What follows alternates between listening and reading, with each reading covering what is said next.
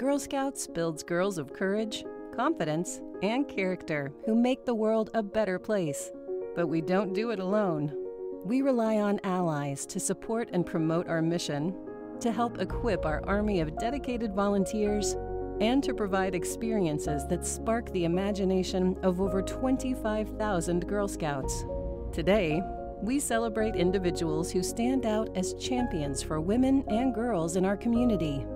They embody the core values of Girl Scouting in their daily lives, leaving a legacy to be proud of and an example to follow. Do something that frightens you.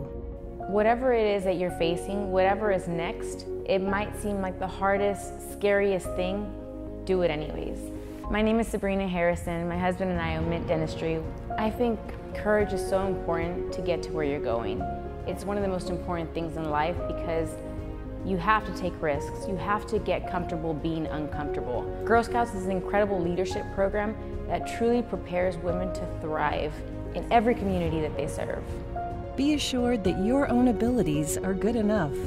Confidence really comes from achievements, and taking small steps until you're taking the larger steps is really a way to get to that level of confidence. My name is Jorge Baldor, and I'm the founder of the Mercado 369. I think the leadership qualities that have come from Girl Scouts is something we see every day.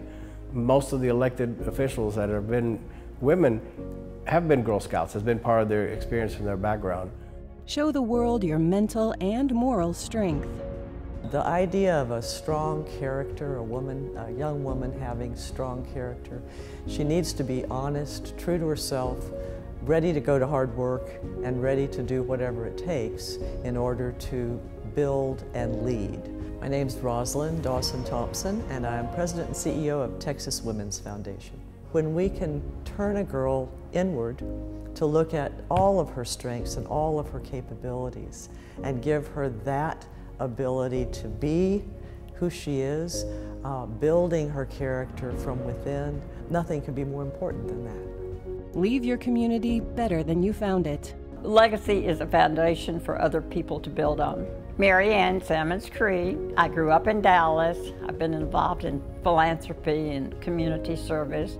My mother's name is Rosine Smith Sammons. She started the first Brownie Troop in Dallas. We always want our future family, children, city, state, country to learn from the past and to grow. And so I think that's the reason legacy is very important.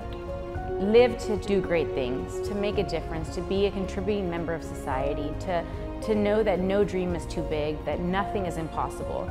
Each of us is the product not only of who we are and where we came from, but the constant surround of community informs all of our lives. So I think that it's critically important that all of us who live in community together learn how to give back to that community.